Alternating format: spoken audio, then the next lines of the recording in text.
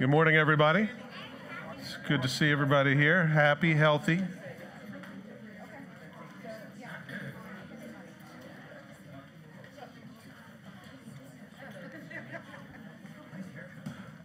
Welcome to Grace Bible Fellowship.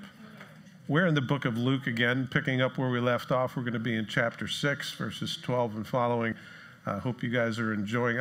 I just love the Gospels because they're so rich.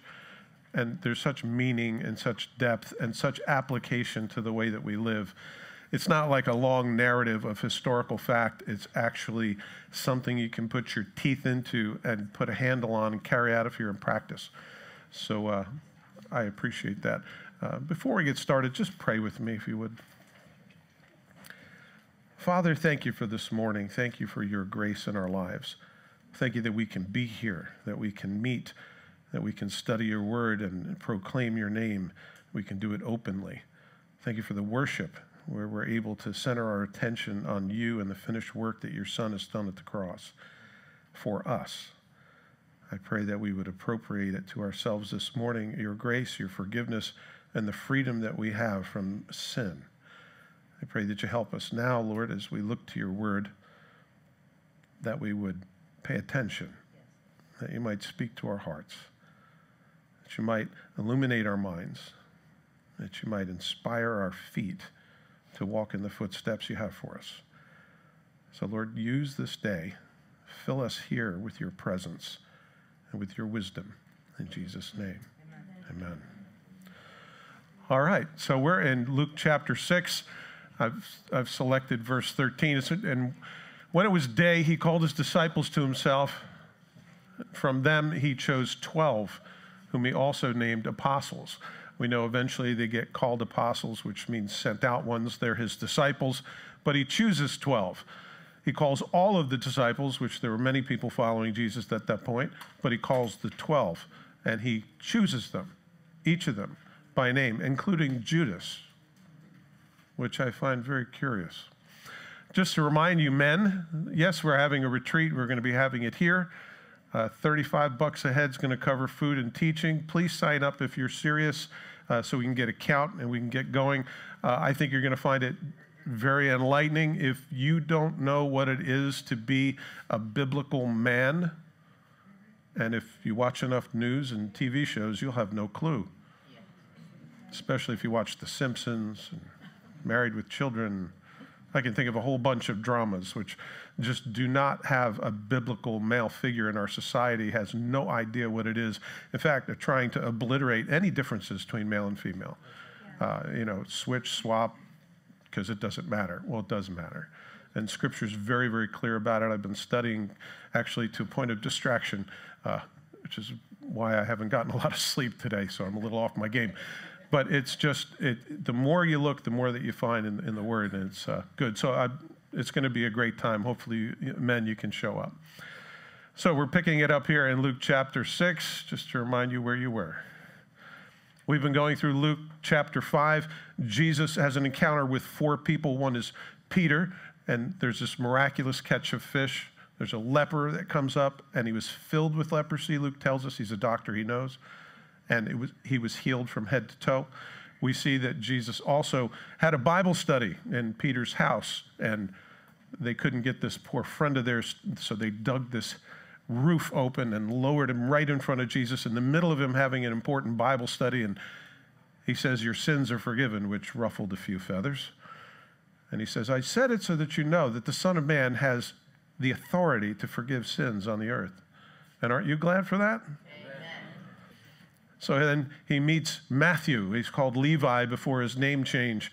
And he calls him away from his very lucrative business. And they end up having a party at his house. And there were all these tax collectors and sinners that were there. And all of the heavy-duty rabbis were kept outside, and they weren't invited. And they wouldn't go in anyway. And they were all judgmental about why does your master eat with tax collectors and sinners? It's funny they didn't go to Jesus. They went to his disciples and complained. It's like that. And so he tells them, it's not the well that need a doctor, it's the sick. And apparently you guys aren't sick, are you? And we saw they were going through the grain fields and pulling grain, and they were eating little handfuls of granola, and of course they got judgmental on them, and Jesus taught them some things about the Sabbath. There was also a man who was withered in his right hand, Luke tells us, and he stretches it out, and Jesus heals him right there, right in the middle of the temple, right on the Sabbath, which ruffled their feathers again. It's almost like Jesus picked the Sabbath just to prove a point. Just like he says, your sins are forgiven. And he does that just to prove a point. Because it's not just these rabbis that are there, but his disciples are there. Everything Jesus does is about teaching. Even all of his healings. He does all these healings. He heals a blind man, and he says, I'm the light of the world. He breaks off and feeds 5,000 men, which means there are many more than that. And he says, I am the bread of life. So everything that Jesus does is teaching constantly. Now we're in chapter 6, where he chooses the 12 specifically. He's called them, but now he's going to pick them for full-time ministry as he goes into ministry in chapter 6.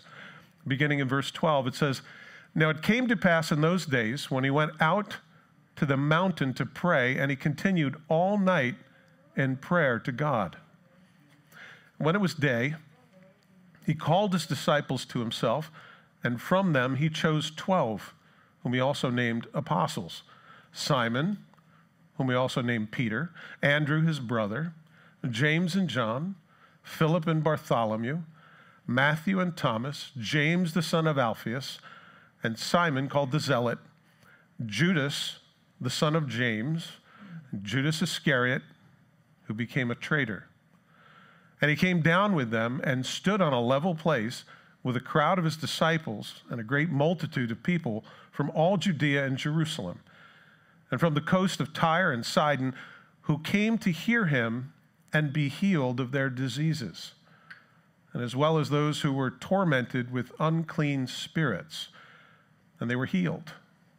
And the whole multitude sought to touch him, for power went out from him and healed them all. So we pick it up from verse 12. He goes out from a mountain and he prays all night. I don't know if you've ever done this. If you have to work in the morning and drive heavy machinery, it might not be advisable, but Jesus prays all night. And now you know why. Because he's got to pick 12. And this is a bit more than picking a kickball team. This is picking the disciples. When it was day, he called the disciples to himself, and from them he chose 12. He had an important decision to make, and he ended up praying all night. Have you ever had an important decision to make and pray all night? I don't know about you, but I tend not to be that dependent upon God to make decisions. I tend to just kind of, ready, shoot, aim at times, a little like Peter.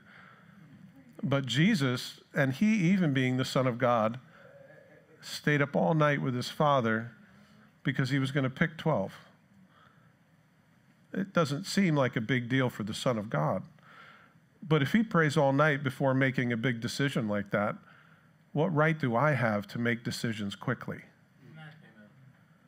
And very often we think we know enough, we're smart enough, we're strong enough, we can handle this.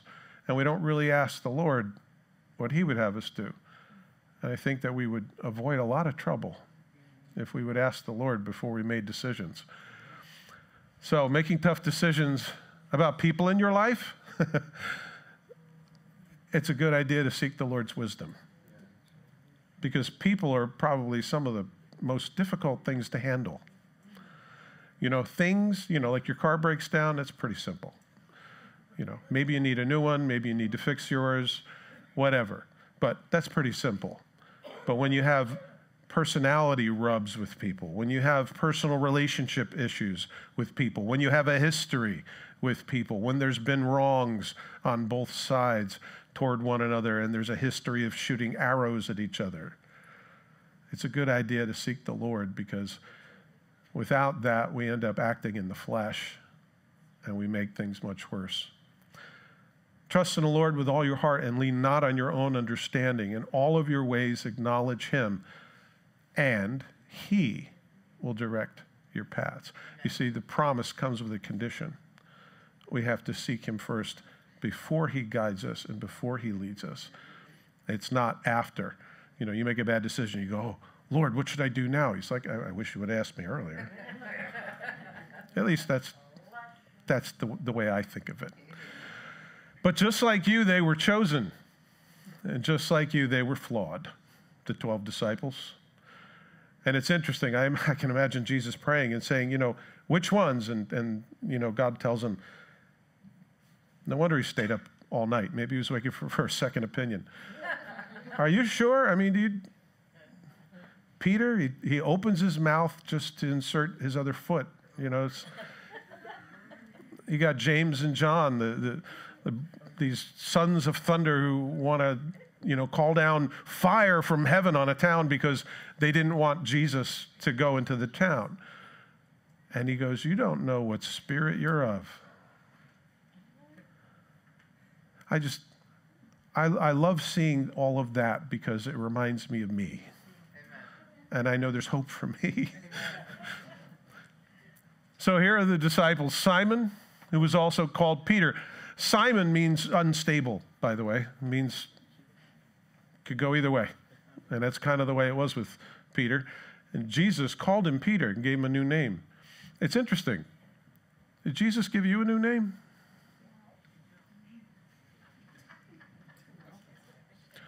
Did he give you a new identity? Yes. I've always thought of calling myself Dave. It's spelled exactly the same. It just has one little on the E. So. But Jesus named him Peter, which means rock. So he's rocky. He goes from to rocky. I love that. And that's who he becomes. And it's interesting, he doesn't become that until the Holy Spirit comes upon him. Amen. And it's like that with us. You can either be a rock or you could kind of, you know, go either way. You could be variable. Andrew, his brother. Andrew was always his brother. You know, there's Simon and, oh yeah, there's Andrew. He was always kind of second. If you're second in line, you know, and you have an older brother or an older sibling, you tend to kind of get swept into the same category with the older. And, you know, oh, you're so-and-so's, you know. It's one of those things. You're kind of living in their shadow all the time. Andrew was that way, but Andrew was always good at bringing people to Jesus. Amen. He would bring people to Jesus. The Greeks wanted to talk to somebody. They couldn't go right to Jesus, and they couldn't get to Peter, who's the mouth. But they got to Andrew, because Andrew was there.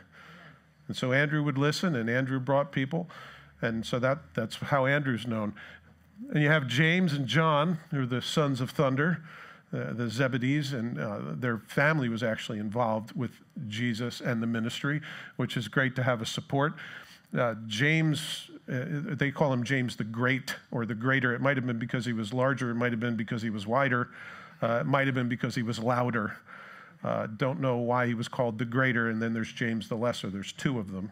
I don't know if I was James the Lesser, if I'd like that name, but I guess they dealt with it.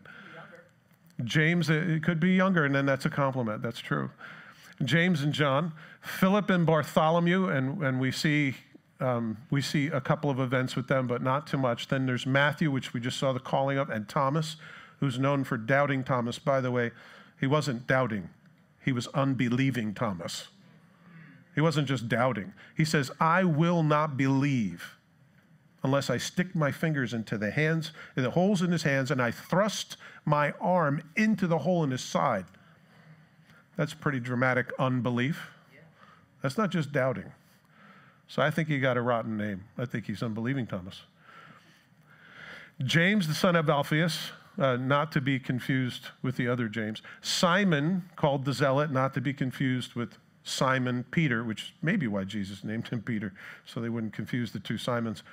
But he was a zealot, and these guys were known for training to be assassins. They hated the Romans, and they would kill them. They would come up behind them in the marketplace, and there's historical records of this, go behind them and stab them. Just stab them right from the back, and they knew exactly where to go to make a fatal wound. So these zealots weren't just zealous for God, they were zealous to kill Romans. So here's an assassin on the team, which could have its benefits if you didn't have any morals, but Simon the Zealot. And Judas, the son of James, by the way, he takes another name. You might know it as Thaddeus if you look in the other Gospels. And they do that probably not to confuse Judas with Judas. And Judas Iscariot, who also became a traitor. It's interesting. Jesus knew exactly where his heart was and what he was all about, and he chose him anyway. Just like me.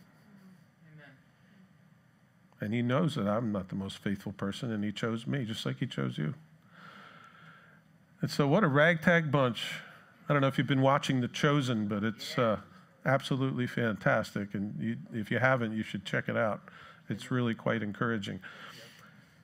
It says here in Psalm 37, verses 3-7, trust in the Lord and do good, dwell in the land and feed on his faithfulness.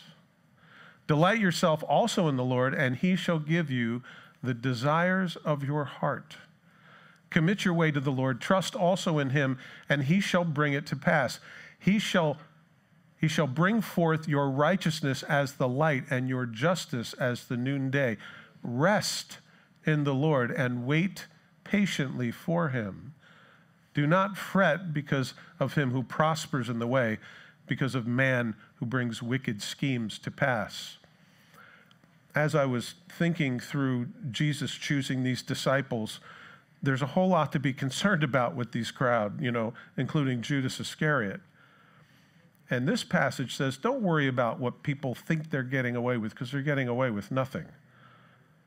If you happen to watch TV at all or read anything on the internet, the world's gone to hell in a handbasket. Yes, indeed. This psalm might be for you, Psalm 37.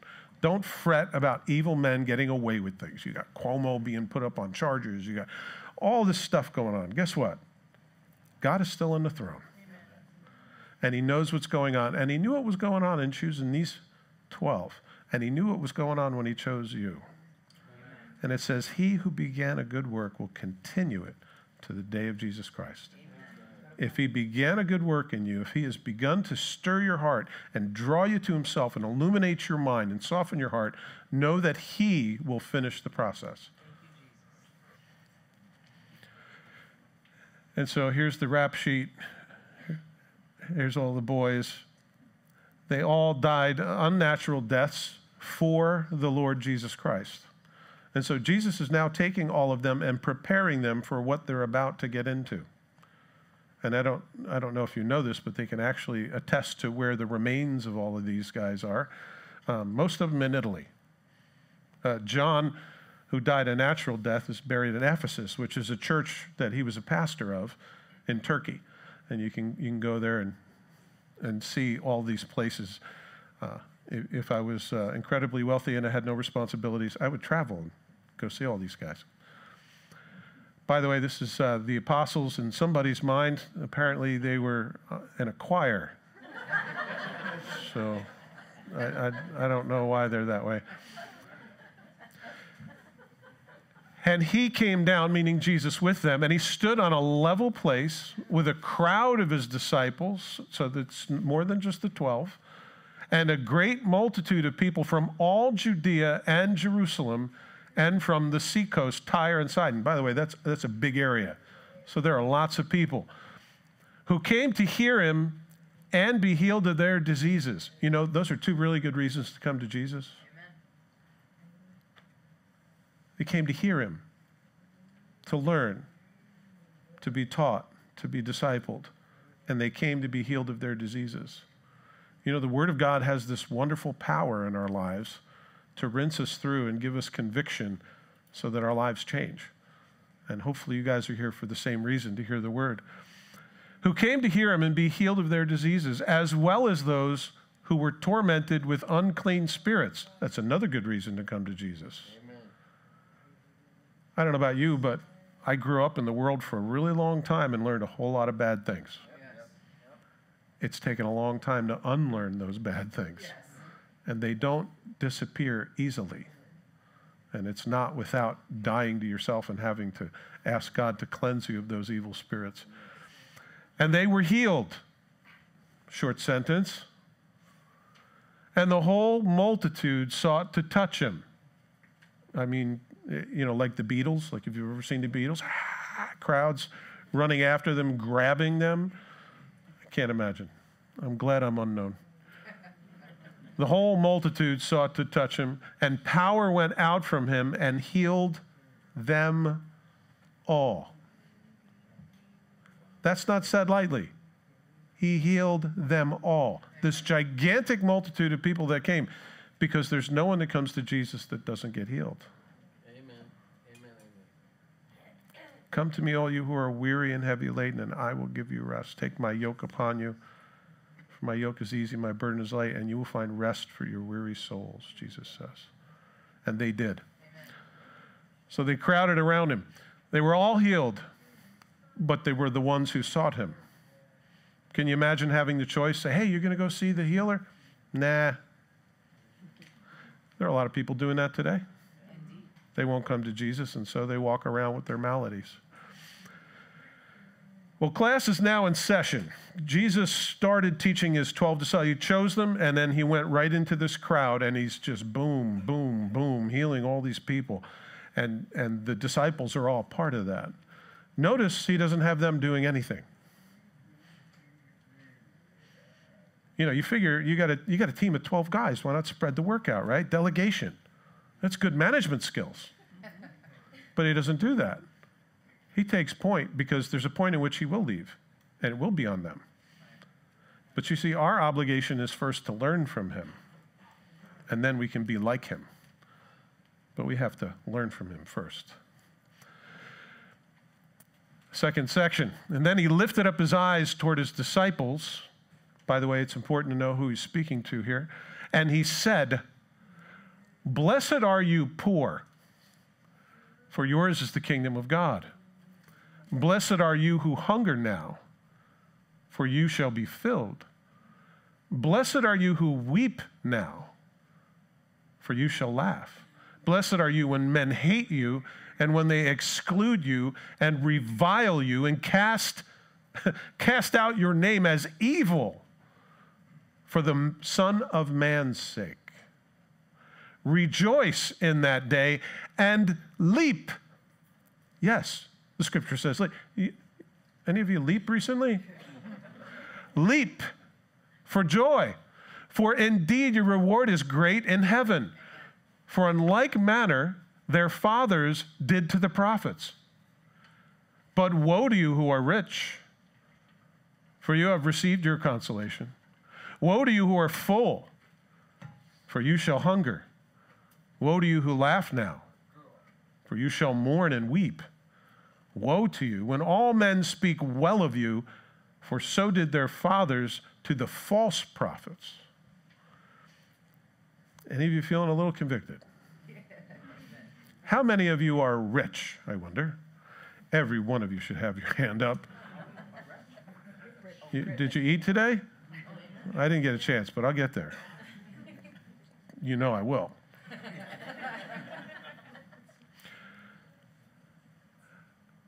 You're blessed if you're poor, if you're hungry, if you weep, and if people hate you. And your response should be leaping. Vertical action. This is not a health and wealth prosperity message. Jesus is not tickling the ears of people. And he says, if you're poor, hungry, weep, or people hate you for the Son of Man's sake, not because you're stupid, you mock people, you do illegal things, you're not thoughtful, you're disrespectful, you're unforgiving, you're bitter, you're angry. None of those things. But for the Son of Man, if you have these qualities, you're poor, you're hungry, you weep, and you're hated, for the Son of Man's sake, which means somebody's got to know you're a Christian. Amen. Through your words, your behavior, your activity. And they have to hate you for it. And that's when you're supposed to leap. They'll think you're nuts. It's like, hey, Did you know you could be forgiven of your sins so you can stand before God completely innocent? Jesus freak. All right. I don't want to hurt my back because that's exactly what I'll do. Woe to you if you're rich. We're all rich.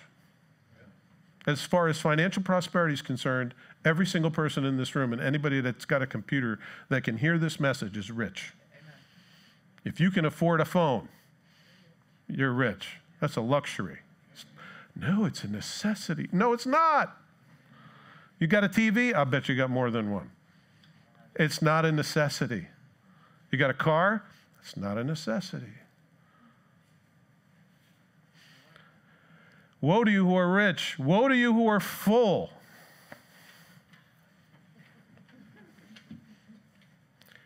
Any of you got a little bump right in there?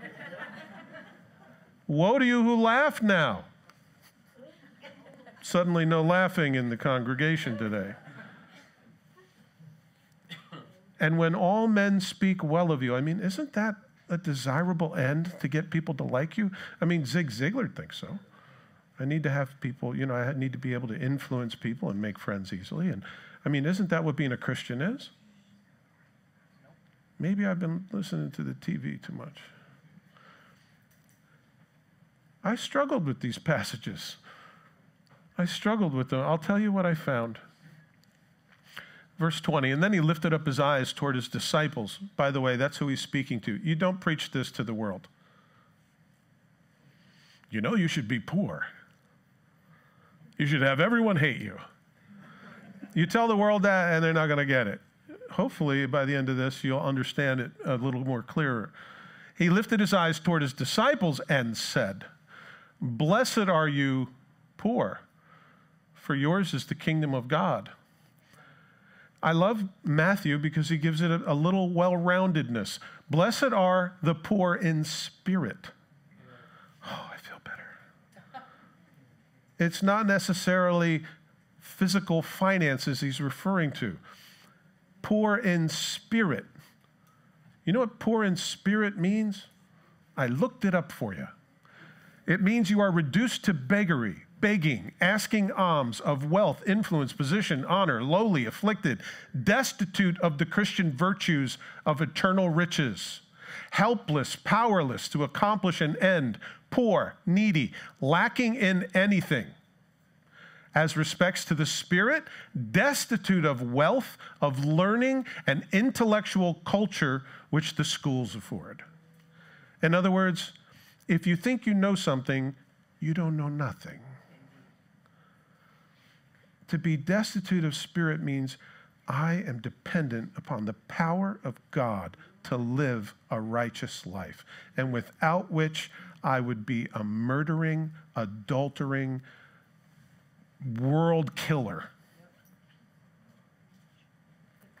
That's what it is to be poor in spirit, which is I can contribute nothing to what God does in my heart. Amen? I am dependent upon the grace of God and His Holy Spirit to move me and help me to do the right things, because without that, I am helpless. That's what it is to be poor in spirit.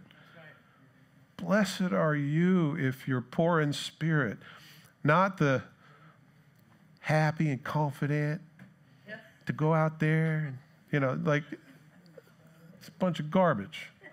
Jesus says you're blessed when you're poor, not when you're rich. In Mark 10:21, and Jesus looking at him, this is the rich young ruler, loved him and said to him, "One thing you lack. Go your way, sell whatever you have and give to the poor, and you will have treasure in heaven. And come, take up your cross and follow me." Jesus said this to the rich young ruler who came to him and said, "Good teacher, what must I do to inherit the kingdom of heaven?" And he goes, "Well, you know the commandments," and he raffles off a few. And he goes, "Oh, I've done all of those since I was a boy." You never coveted something that you don't own? Really? You never looked at a woman lustfully? You never were angry with anybody? That's a lie.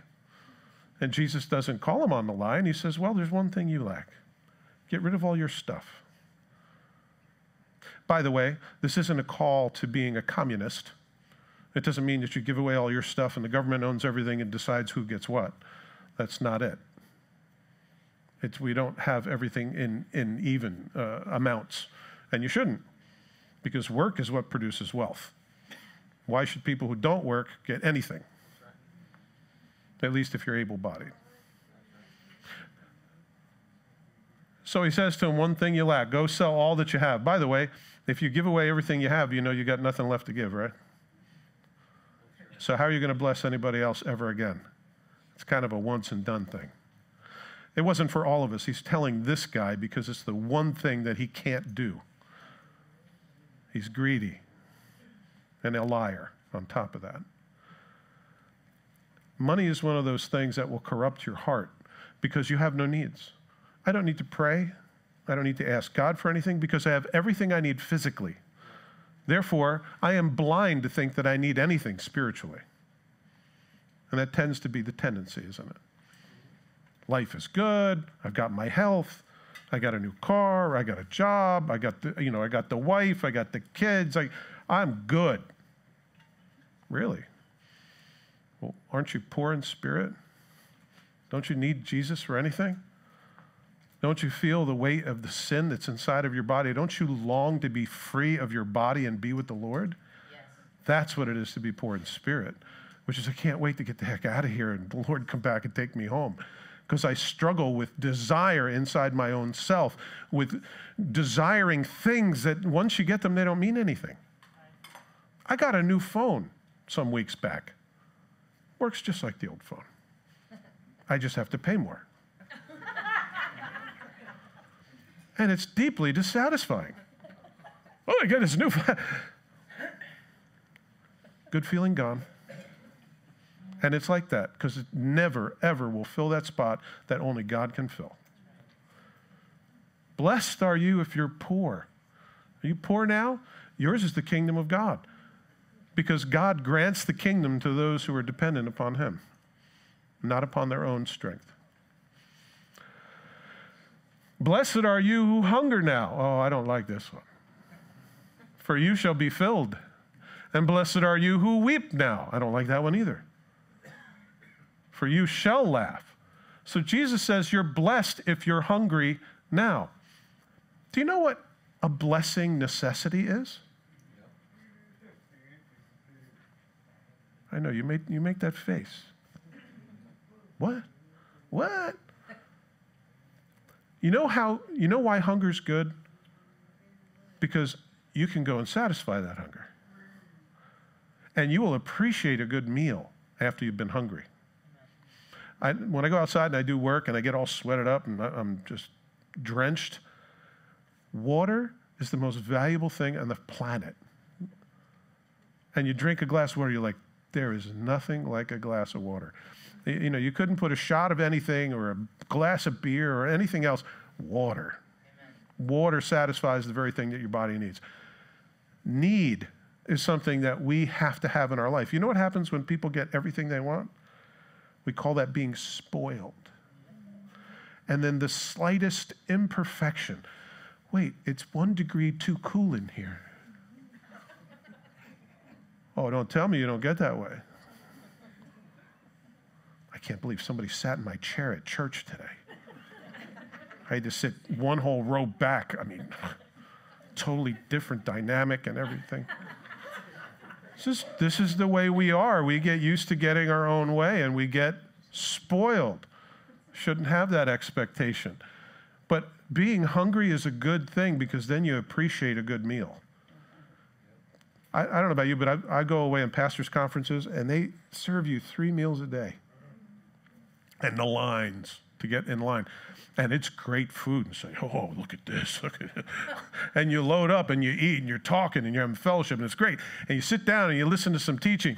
And then it's like, oh, lunch? I haven't quite digested breakfast. But I'm getting in line. I'm filling up the plate. Then, oh, I got lunch. Maybe some salad. You know.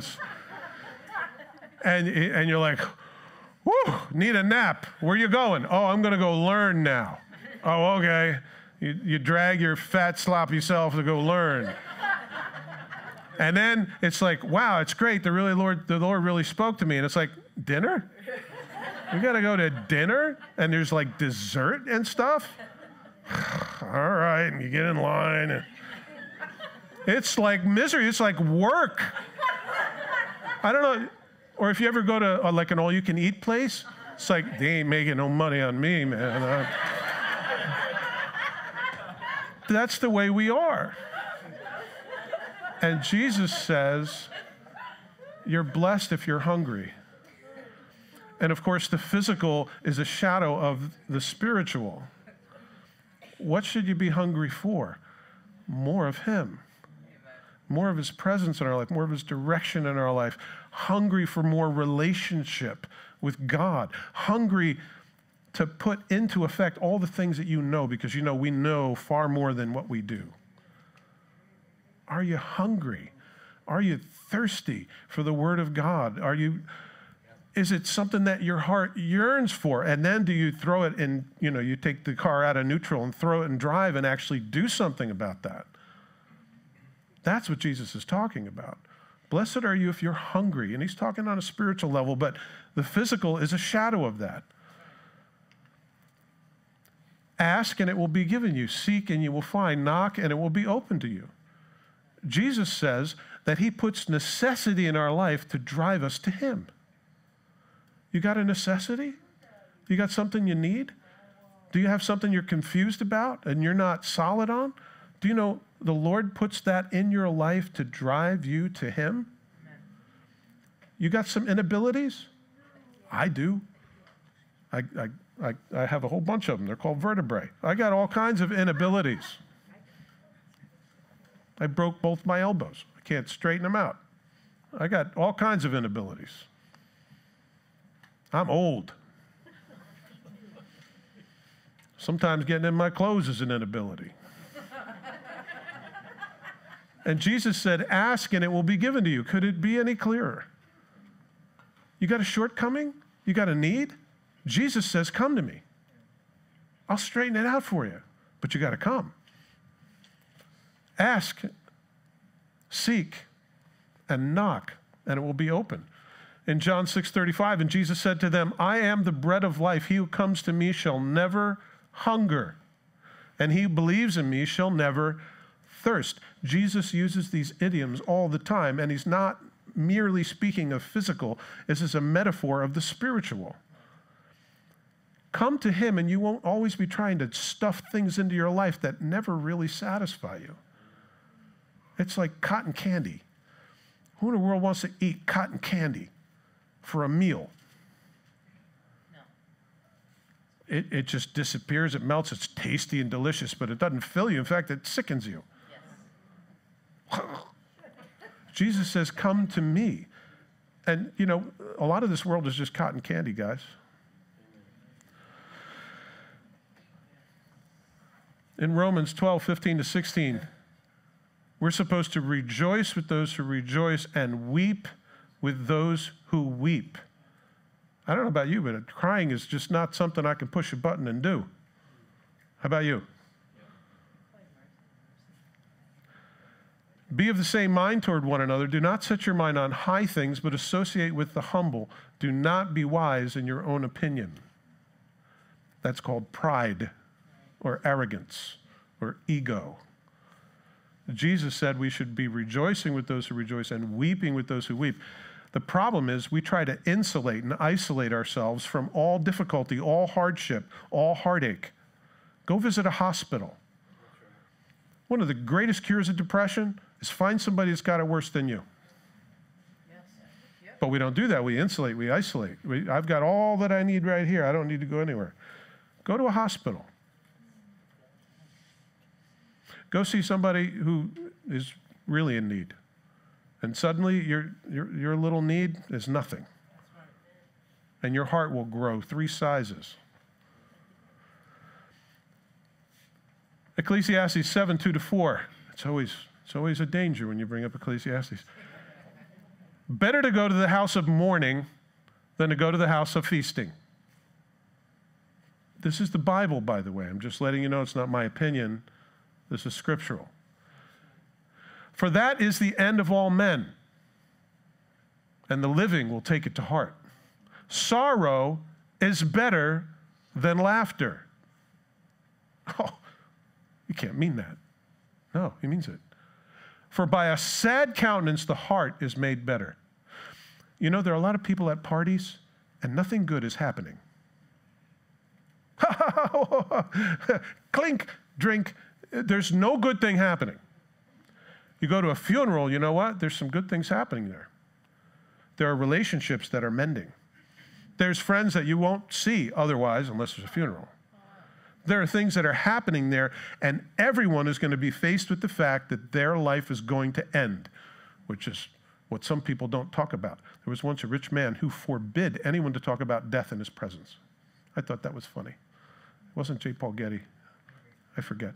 But anyway, he forbid anyone to talk about death, but of course, didn't help. He died.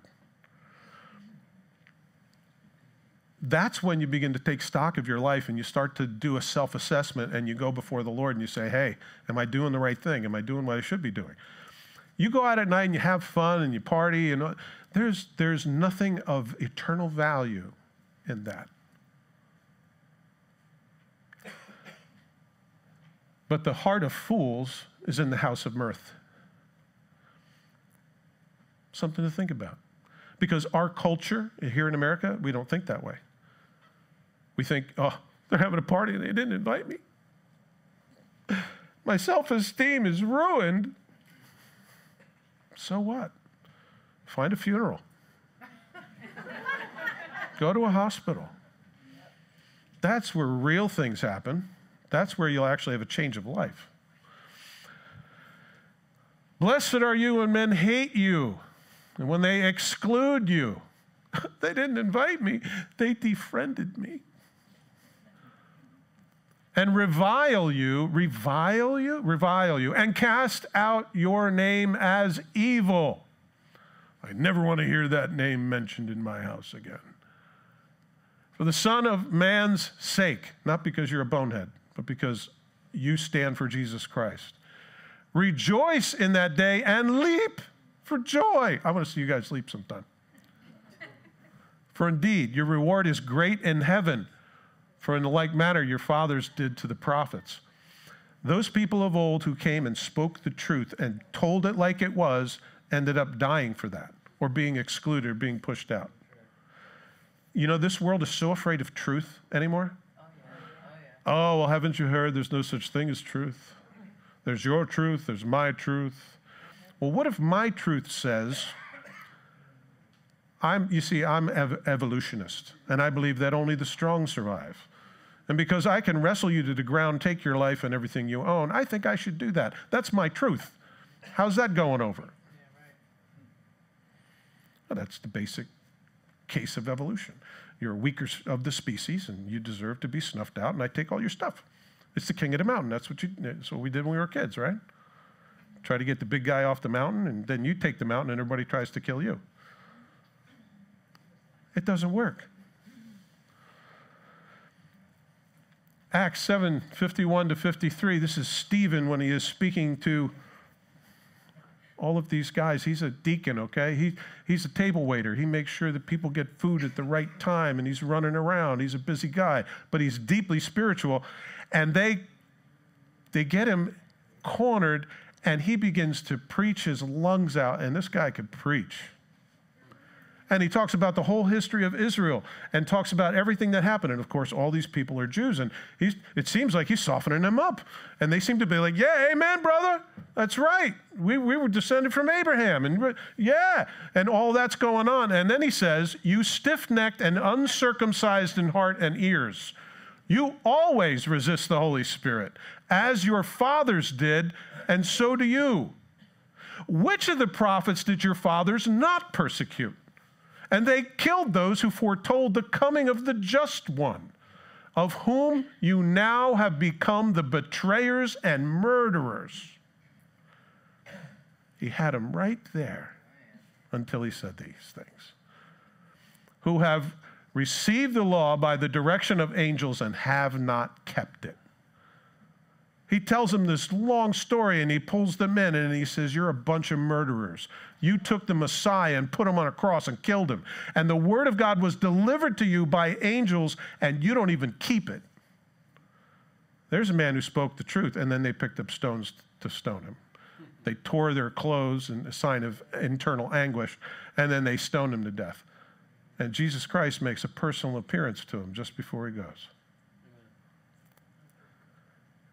Jesus said, you're blessed if people revile you because of me, if they persecute you because of me, if they hate you and they don't want your name to be spoken of, it's spoken of as evil for me.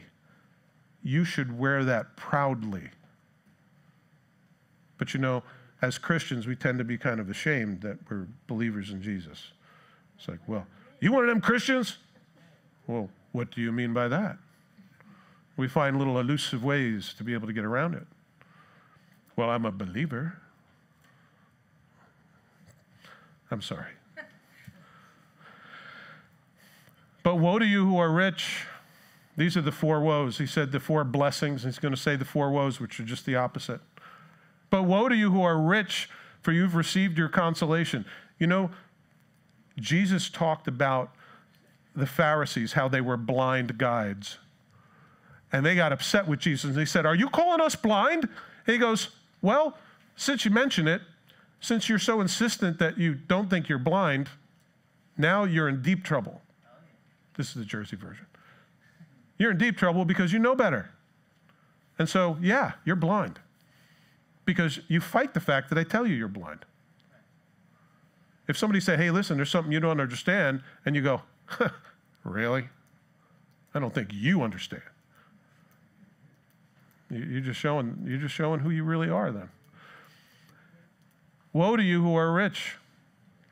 I've got enough. I don't need to hear what you got to say. I got my thing, Oh, so you got enough. You don't have a tremendous deficit spiritually? Of course you do. You just think you're rich. Jesus said to his disciples, assuredly, I say to you that it is hard for a rich man to enter the kingdom of heaven. And again, I say to you, it is easier for a camel to go through the eye of a needle than for a rich man to enter the kingdom of God. When his disciples heard it, they were greatly astonished, saying, who then can be saved? But Jesus looked at them and said to them, with men this is impossible, but with God all things are possible. Amen. He says, it's so hard for a rich man to come into the kingdom of heaven. It's like taking a camel and putting it through the eye of a needle. And that's exactly what Jesus meant. It's called hyperbole. Everybody say hyperbole. Hyperbole. It's exaggeration. We do this all the time. I'm so hungry I could eat a horse. Well, you may have eaten horse at one point and not known it, but I don't think you could eat an entire horse, which is what you're saying, right? That's hyperbole, and we understand that. It's figure of speech. So, with men, this is impossible. For anybody to enter the kingdom of heaven, it's impossible because all have sinned and fall short of the glory of God. None of us meets the mark. Jesus did, and he offers it as a gift to us. And that's the only way anyone's going to make it to heaven.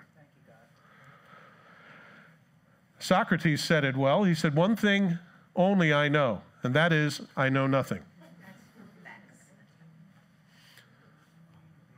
That's pretty good. That's pretty wise. I'll accept that. Ding, that goes along with truth. I'm good. Jesus says, woe to you who are full, for you shall hunger. You know, there are people that think they have everything and they get to the place where they realize they're empty. I listened to Ravi Zacharias, and he was talking about how he spoke to a man in Taiwan who had everything. He was the head of a huge corporation. He was on the top of this gigantic building, and he went to meet him because he was requested to go. And he began to speak with him, and this guy was talking about suicide, how he wanted to kill himself because nothing in life was satisfying. He was a billionaire. He could have anything he wanted. He could jump in a flight and go anywhere in the world. He could do anything. He could have anything to eat. He could go anywhere in the world. He could hire, fire. He could do anything he wanted. And he had no fulfillment in his life. He was able to share the gospel with him.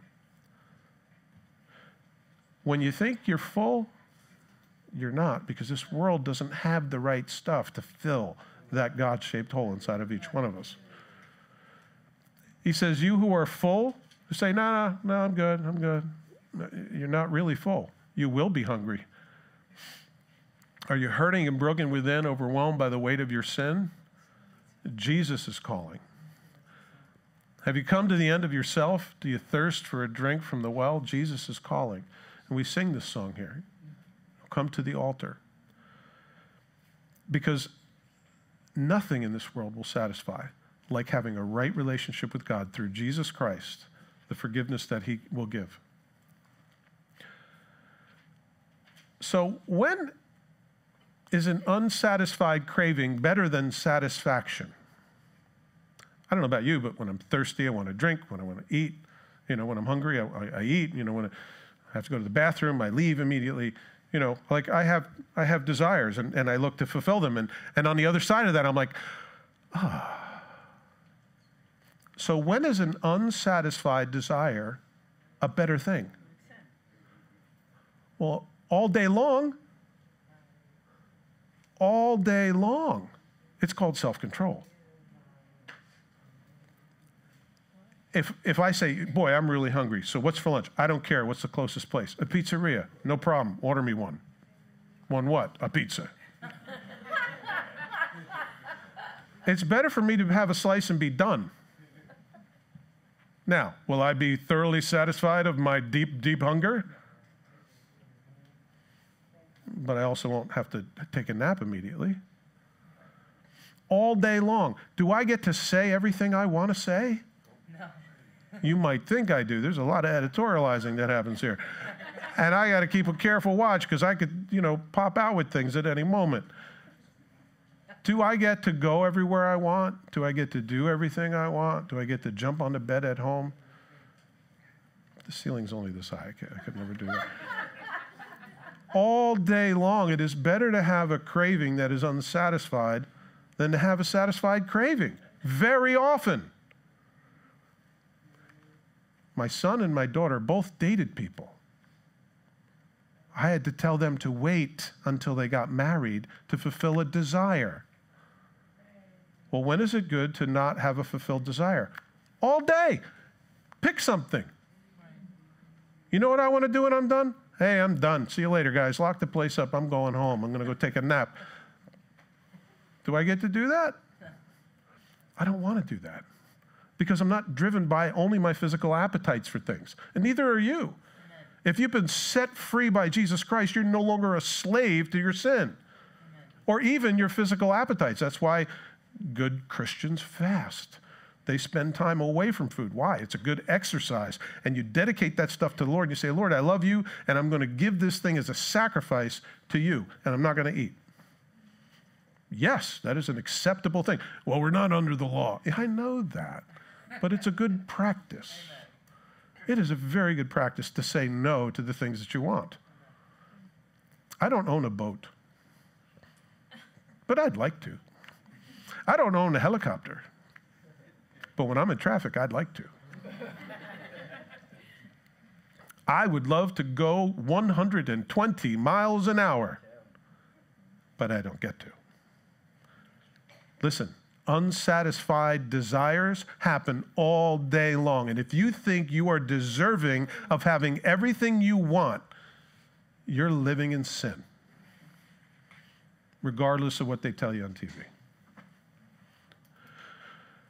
Proverbs 16:26 says, the appetite of laborers works for them. Their hunger drives them on. Did you ever think that your need actually drives you on to greater things? I know you wouldn't go to work unless they paid you. Because then what are you going to do? You're just going to take free checks from Biden all your life? You don't want to do that. There's no fulfillment in that. Don't get me started. Woe to you who laugh now, for you shall mourn and weep. Do you know, most of the times when we laugh, it's at someone's expense. You go on the internet and there's like fail army. There's like all these people, falling down, hurting themselves, cracking up their cars. And it's like, I'm glad it's not my car. If it was a recorded event of something I was going through, I'll bet you I wouldn't find it funny. Very often the things that we laugh at are at someone else's expense. And it's really hard to find things that are actually universally funny without denigrating someone.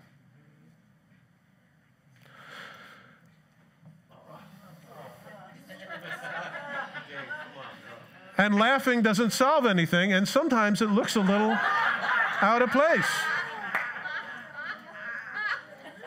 I'm just saying. If you get cornered with a question, don't laugh it off, because it's not funny. Although you try to get everyone to believe it. It's not funny. So, Luke 12:19 says, "And I will say to my soul, soul, you have many goods laid up for many years. Take your ease, eat, drink, and be merry." You see, that's what he's talking about. Think that I don't have a care in the world. Do you have an idea of the reality of the depth of the sin that still lies in your life? What are you laughing at? And until you do business with that, you don't have a right to just... Most people find frivolity and laughter a way to get away from reality, a way to forget about things for a while, and that's not what Jesus wants us to do. He goes, if you're laughing now and, everything's good and you got everything you need, you're not hungry, everybody likes you, and, oh, okay, that's great. Well, there's going to be a day when you stand before the Lord God of heaven, and you'll have to give an account for your entire life and what did you do with your time. It's a very sobering passage. That's why I struggled with it. James 4:7-10 says, "Therefore submit to God, resist the devil, and he will flee from you. Draw near to God, and he will draw near to you. Cleanse your hands, you sinners, and purify your hearts, you double-minded. Lament and mourn and weep. Let your laughter be turned to mourning and your joy to gloom. Humble yourselves in the sight of the Lord, and he will lift you up." Amen. People are usually so busy about hiding their imperfections and about pretending to be something they're not, they don't ever mourn over their sin. Blessed are you if you mourn, because you're mourning, hopefully, over the depravity of your own soul and the difficulty it is for you to gain a control of it. Everybody likes to think they're in control of their life. There are certain things that you like and certain things that you don't like. You got control over that? What's your favorite color? You got control over that? Let me see you change it. Your genetic makeup. You think you can change that? Can you make a hair black or white? Well, a little peroxide might help, but what are you going to do? There are a lot of things about you that you can't change.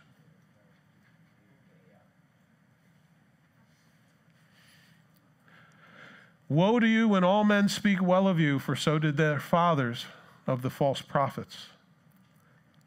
We live in a world where we're all trying to be nice. Listen, we want to be nice. We want to accept everybody. I mean, Charles Manson should live in your home, and there's nobody who's bad. There's no good. There's no bad. It's just an opinion. We live in a world where they're trying, in the name of compromise, for us all to get along. It's a bunch of garbage. Oh, I'm so fired up. I'm sorry. James 4:4 says, "Adulterers and adulteresses, do you not know that friendship with the world is enmity with God? Whoever therefore wants to be a friend of the world makes himself an enemy of God." Making yourself a friend of this world's system makes you an enemy of God. That's some pretty serious battle lines that get drawn. So Pastor Dave wants to be well-liked by people in the town. And I don't want you to hate me. I want you to love me. And you know why people do that? Because they're so insecure. Because they don't understand the love of God, or they haven't received it fully. God loved you enough that he came down personally and died for you as a gift. Well, how could you serve a God that sends people to hell? People send themselves to hell because there are two doors. And anyone within the hearing of my voice, there's a choice. You can choose life with Jesus Christ or death by doing everything you want to do. Well, what about that person on a desert island that's never heard about Jesus. Well, you going to get yourself a ticket and go there? No, I'm just saying. Yeah, I know. That's the whole thing. You're just saying. You don't really care. You're just trying to avoid the issue. I have these conversations in my head, but I don't normally speak this way to people. We have a world that is full of self-help, that's full of self-love, that's so concerned with your self-image. You know, every kindergartner gets a prize, and there's no one who's first. Really? Is that how life works? No, that's how Marxism works, but that's not how life works. Self. It's all self-driven. Everyone wins. Nobody loses. Well, tell that to the Olympians, who, because of their activities, have made everyone not want to watch them. Advertisers are crazy now because nobody's watching their ads, so they feel like they got ripped off. Anyway. Political correctness. What the heck is that? That means we sacrifice truth for people's feelings. I don't want you to feel bad. I don't want to call you fat because you'll get mad at me. I don't want to say you got like a doctor can't come in and say, you're morbidly obese, you need to lose 150 pounds. Really? Why do doctors get away with it? But once you leave that office, God forbid you speak truth to somebody that hurts their feelings. You tell somebody they need a Tic Tac, they're going to sue you. Because truth is denigrated. It's not important anymore. What's important is how you feel. I don't even like to say the word anymore. Feel. How you feeling? You feel good? Is there nothing more important than how you feel? How are you? Now, there's a substance question, okay? There's a truth question. I'm sorry. Forgive me. I haven't had a lot of sleep, but I get this way. Political correctness. Subjective truth. Well, that's your truth. My truth is, I come from a long line of people that just kill everyone that they don't like. So that's my truth. Because you won't accept the biblical model. And so you're just going to make it up as you go along, but that doesn't work because what happens when my truth and your truth collide? It's the one who's stronger who wins. Right. It doesn't work. Feelings over truth. And people are so fear-based. Fear-based. Everything is fear-based. And people are people pleasers. You know what people pleasers are? Yep. I hope you like me. I didn't hurt your feelings, did I? Did I say anything during the sermon that hurt you? I'm sorry. I didn't mean to. Can you forgive me, please? I'll never, ever speak in the name of Jesus again. That's what the world wants. That's what the world is trying to drive us to. But if you're going to be a friend of the world, you're going to be an enemy of God. So you're going to make your choice. Either you're going to speak truth and you're going to speak life and you're going to tell people about Jesus because they need him and they're going to die and spend eternity in hell, or you're going to be conformed to the image of this world and pressed into its mold. And there is no more pressure than there is today. I'm convinced. 1 Corinthians 7:23 says, you were bought with a price. Do not become slaves of men. If you're a Christian, it means that you are the possession of God Almighty through Jesus Christ. Amen.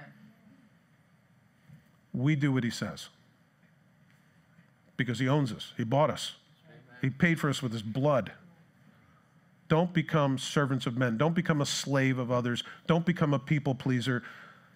Don't be so worried about people getting their emotions all twisted up. Obviously, speak the truth in love.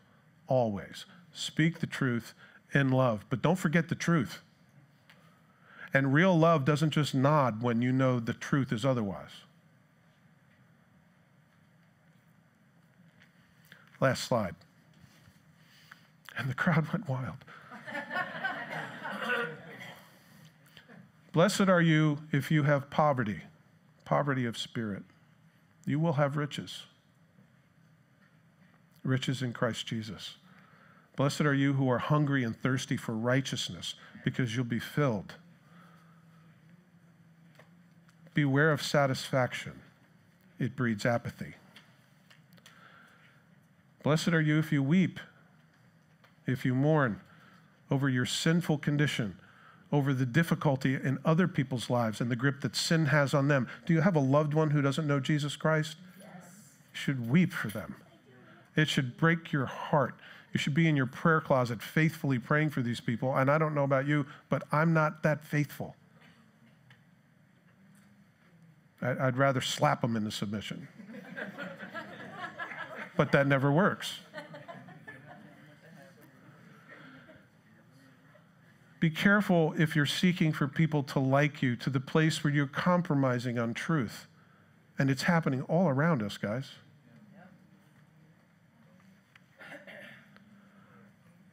Blessed are you when people despise you and manipulate you, and they revile you, and your name is counted as evil. Leap for joy, Jesus says. Boy, we need this message. We need this teaching. As the worship team comes up, I'm going to pray with you guys, and I want you to pray to the Lord. Father, we need to have a heavenly view. We need to be renewed in our minds. We need to be softened in our hearts, Lord, so that we can do and be the people that you call us to be. In the quiet of this moment, Lord, you know each one of our hearts. You know where we lack. I pray that your Spirit stir us up to be hungry for you, that we would be willing to be poor. We have nothing to offer, Lord. So we rely upon you to fill us and give us something to give away to others. Help us, Lord, not to be sucked down the drain with the rest of the world. Help us to be changed and renewed in our mind by your word. And Lord, I pray that you would inspire us, that it would move to our feet so we might do those things that please you. In Jesus' name, amen.